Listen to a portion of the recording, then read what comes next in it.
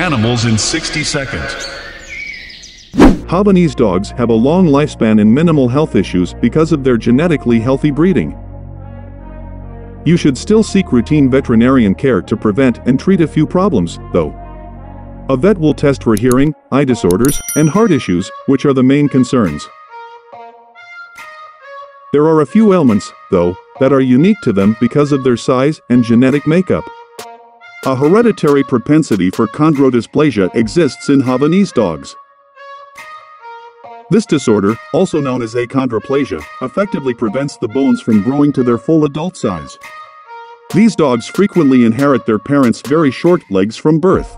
Thank you for being with us until the end of this video.